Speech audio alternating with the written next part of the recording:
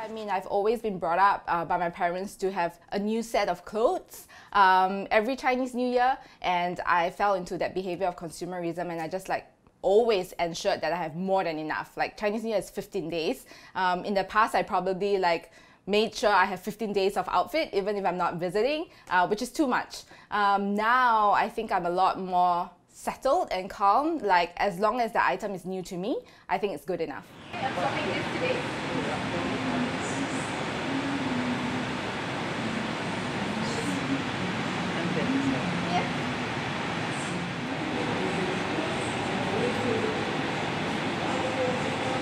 Stuff with tags on.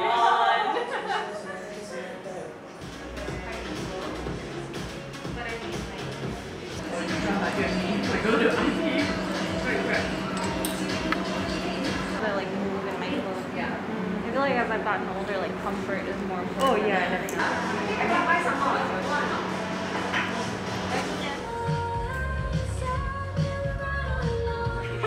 Swapping allows me to be like a chameleon when it comes to fashion, but allows me to be environmentally conscious as well.